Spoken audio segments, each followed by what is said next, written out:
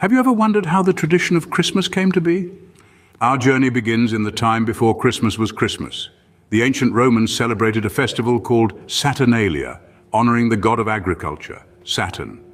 This holiday was marked by feasting, gift-giving, and a temporary societal role reversal, where slaves would become masters and masters slaves. All this merriment took place at the darkest part of the year, around the winter solstice, when the days are shortest and nights are longest. Now let's fast forward a bit. The early Christians didn't celebrate the birth of Christ, focusing instead on his baptism and resurrection. But as Christianity spread across Europe, it began to absorb some of the local customs and traditions. The church, noticing the timing of the Saturnalia festival and the winter solstice, saw an opportunity. In the 4th century, the Roman Catholic Church made a strategic decision. They proclaimed December 25th as the official date to celebrate the birth of Jesus Christ. The idea was to replace the pagan festivities, which were deeply ingrained in the people, with a Christian holiday. This was no random choice. Aligning the celebration of Christ's birth with these existing winter festivals meant that it would be more readily accepted by the largely pagan public. It was a way of Christianizing the popular pagan rituals. Interestingly, the Bible doesn't mention the exact date of Jesus' birth, and it's unlikely it was in December, given the shepherds were keeping watch over their flocks by night, not something typically done in the cold winter months. So what we see is a merging of traditions, the Christian celebration of the birth of Christ and the pagan practices of the winter solstice and Saturnalia celebrations. This blend of customs and traditions over the centuries has shaped the Christmas we know and love today. So the roots of Christmas can be traced back to both pagan and Christian traditions. As we move into the Middle Ages, Christmas takes on a new form.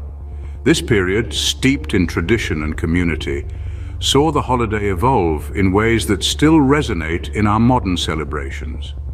During the Middle Ages, the celebration of Christmas wasn't just a religious event, it was a community affair, a time of coming together.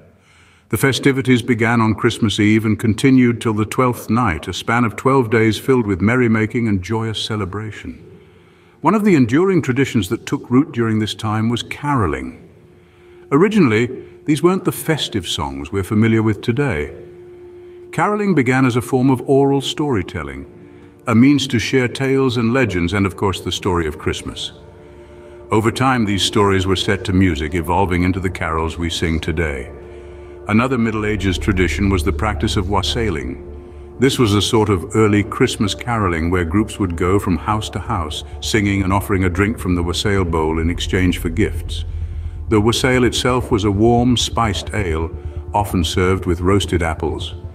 This tradition of communal sharing and celebration is a precursor to our modern-day practice of caroling and exchanging gifts. Christmas in the Middle Ages was also characterized by grand feasts. After a solemn mass, the community would partake in a feast filled with an array of dishes. These feasts were not just for the wealthy, they were communal events where everyone, rich and poor, could partake in the celebration. Through these traditions, the essence of community and shared celebration became intertwined with the Christmas holiday. The Middle Ages were instrumental in shaping Christmas not just as a religious observance, but as a time of community, of sharing and of joyous celebration. Thus, the Middle Ages shaped Christmas into a community celebration. The Reformation brought about significant changes to the celebration of Christmas. In the 16th century, as religious dissent spread across Europe, the nature of Christmas observance began to shift. The Reformation, led by figures like Martin Luther and John Calvin, challenged the established Catholic Church and, in turn, altered how Christmas was celebrated. Many reformers viewed Christmas as a vestige of Catholic tradition or even pagan ritual, leading to a marked decrease in its celebration. In fact, this period saw Christmas being stripped of its festive grandeur in many Protestant areas, replaced with a somber reflection on the birth of Jesus. In some regions, the changes were even more drastic. Christmas was outright banned in certain territories, such as Scotland and even parts of colonial America, where Puritan influence was strong. These bans reflected the deep-seated religious tensions of the time. The Reformation period saw Christmas celebrations decline and even banned in some areas. Fast forward to the Victorian era, and we see a resurgence of Christmas traditions. The Victorians, with their penchant for sentimentality and family, breathed new life into the holiday. Let's delve into this fascinating period of rebirth for Christmas. In the early Victorian period, Christmas was not as significant as it is now. However, the Victorians, with their love for ceremony and celebration, revived it, transforming it into the grand holiday we recognize today. One of the most notable contributions of the Victorians to Christmas is the introduction of Christmas cards. Sir Henry Cole, a civil servant and inventor, commissioned the first commercial Christmas card in 1843. These cards quickly became popular, spreading warm holiday sentiments across the country and eventually the globe. The Victorians also brought the tradition of the Christmas tree to the forefront. Prince Albert, Queen Victoria's beloved consort, is often credited with popularizing this tradition. He introduced the German custom of decorating an evergreen tree to the British royal family, and the idea soon caught on with the public. This Christmas icon truly took root in the Victorian era. Now, we cannot talk about Victorian Christmas without mentioning Charles Dickens. His novel, A Christmas Carol, published in 1843, played an instrumental role in reshaping the holiday's image. Dickens emphasized the importance of kindness, charity, and goodwill during Christmas, themes that continue to resonate with us today. The emphasis on family during Christmas also rose in prominence during the Victorian era. The holiday became a time for family gatherings filled with laughter, love, and the joy of gift-giving. The Victorians cherished these moments of familial warmth and unity, and we continue to uphold this tradition. The Victorian era rekindled the spirit of Christmas, reintroducing and reinventing many of the traditions we know today. This period was instrumental in shaping Christmas as a time of celebration, generosity, and family togetherness. The echoes of a Victorian Christmas are still heard today, reminding us of the warmth and joy that this special day brings. In the modern era, Christmas has evolved into a global phenomenon.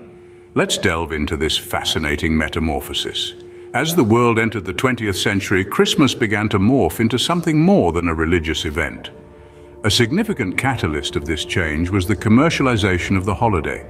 The season of goodwill became a season of buying, selling, and gift-giving. Stores decked their halls with Christmas decorations, and advertisements filled the airwaves, all enticing consumers to partake in the holiday shopping frenzy.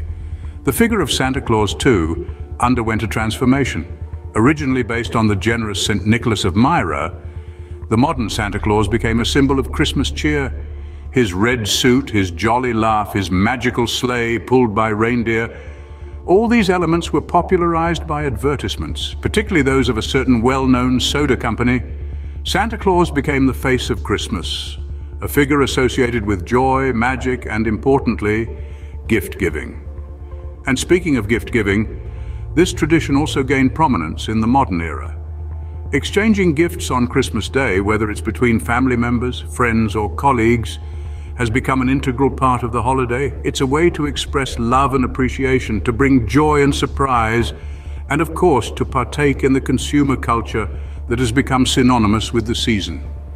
But perhaps the most remarkable aspect of modern Christmas is its universality. Despite its Christian origins, Christmas is now celebrated by people of different faiths and cultures worldwide. It has transcended religious boundaries and become a time for unity, for goodwill, and for peace. Whether it's through the lighting of a Christmas tree, the exchange of gifts, or a hearty Christmas dinner, people across the globe come together to celebrate this festive season in their own unique ways. From commercialization to globalization, Christmas has truly become a universal celebration. So we've journeyed through time, exploring the fascinating history of Christmas. We've discovered the deep roots of this holiday, tracing back to its origins in both pagan and Christian traditions. We've seen how the Middle Ages transformed Christmas, infusing it with merriment, feasting, and the well-loved tradition of caroling. Then came the Reformation, a time of tumult and change which saw the holiday banned in some parts of the world. Yet it was the Victorian era that gifted us the Christmas we recognize today. It was a time of revival, with the introduction of Christmas cards, the Christmas tree, and even Santa Claus himself. In our modern times, Christmas has become a global holiday, celebrated by millions regardless of faith as a time of joy, generosity, and family. As we celebrate this festive season, we now know that Christmas is not just a holiday, but a rich tapestry woven through centuries of history.